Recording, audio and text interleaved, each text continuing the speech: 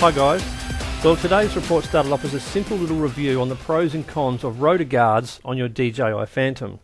But as we began to test, we discovered one thing that we really didn't expect for these guards.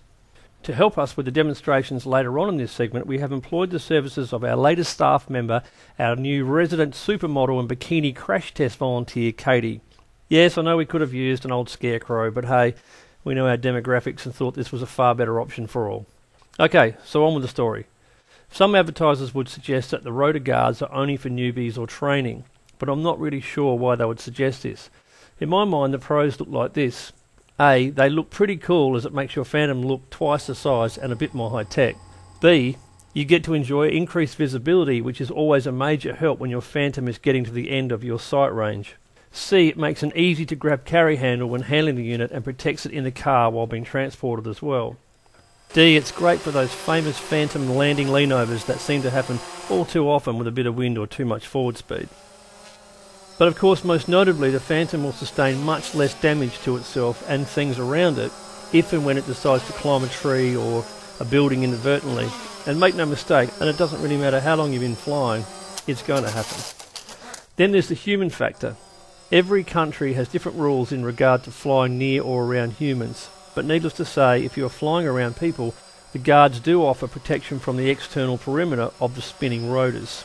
However, and here's the big however, humans are not a flat surface like a shed or a tree, and whilst the Rotor Guards are a great protection for the blades themselves, the gap between the guards is almost a perfect fit around one's body parts, and I mean perfect. So if your Phantom should fly into position, it will lock onto a body part like a feral dog gone mad, or a crazy grinder tied to your whatever. It just won't let go.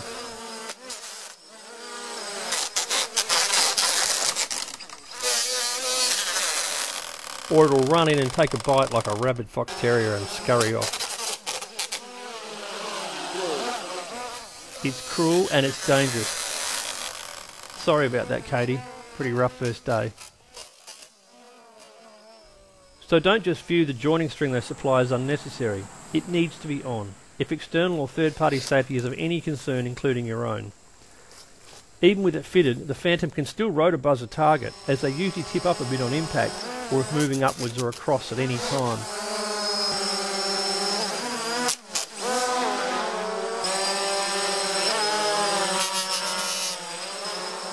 Apparently it can even undo a bikini, we discovered. Clearly the best protection is prevention, and increasing your margins for error is the only surefire way to fly safe at all times.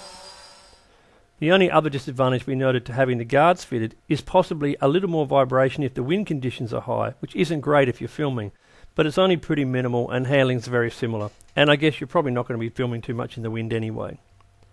So next time you're using your drone around the pool for safety inspections, or chasing people on a skateboard, bike or rope swing, make sure you protect the people you're trying to protect by keeping a safe distance and using the guards properly. All in all, we give the Rotor Guards a big thumbs up, providing you keep them well away from people, pets or anything that could be harmed. The Rotor Guards are more about protecting the aircraft than they are about protecting the things around them. Oh, and Katie likes them too. Rough first day though. Please subscribe for the latest segments and check out our website for more tips and tricks. And as per usual, anything we offer is just our opinion and any updates may change the information.